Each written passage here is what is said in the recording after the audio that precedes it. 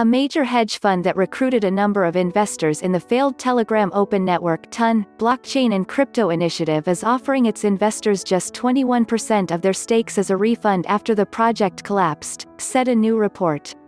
Per Forbes Russia, TON, a fund who once promised that Telegram's TON and its Gram token would become a rival to the likes of MasterCard, has told investors that they will not be receiving the 72% reimbursements that Telegram has previously promised. However, the report also added that rather than make direct investments on the behalf of individuals, TON instead sold securities based on TON's Gram tokens.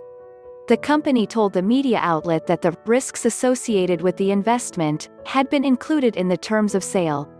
The media outlet quoted an investor named Igor Didenko as stating that he was offered the option of either accepting a 21% reimbursement now, or waiting a year before he could get a 30% payback. The same media outlet stated that other, rival funds have offered 70% returns now, with small charges for legal costs, or 120% refunds in a year's time. Telegram has offered 110% paybacks to investors who are prepared to wait until April 2021 for their money. __learn more. Russian TON investors decry UK firms, c.